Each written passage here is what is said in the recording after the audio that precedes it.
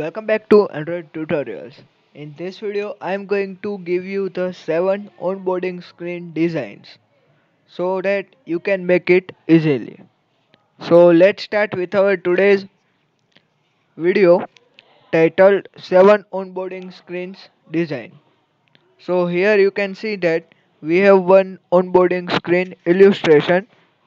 So this is the school application onboarding screen where we have the first screen, second screen and third screen, and the illustrations are used in animated form. So by seeing this beautiful animation we can try to make this in our Android Studio. So if you want any of this onboarding screen to be implemented in your Android application, then you may comment me. I will make the video on that. Okay, so let's move to the second onboarding screen. So here you can see all that previews. First is splash screen, then it animate out, and we have the full design overview here. So now I'm going to show you in animated form. So here we go. First splash screen, then our application starts and onboarding screen process is here. So you can see that this is also a beautiful design. So that's it. Now moving to the third onboarding design, we have this. This is simple but uh, beautiful and easier to make. So here they just implemented three image views, one text view, and one button and some progress. So this can be also implemented in our Android project, and if you want then you may comment down below. I will make the separate video on that.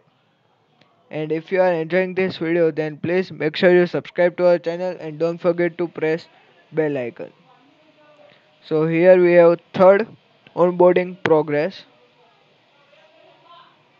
Now moving to the fourth, we have fitness app. So here our application starts when we click onboarding, and our element should be animated like this. So here you can get some idea, and by using the third party animations you can make this. So yes, so this was the fourth onboarding screen process. So moving to the fifth onboarding process, we have here.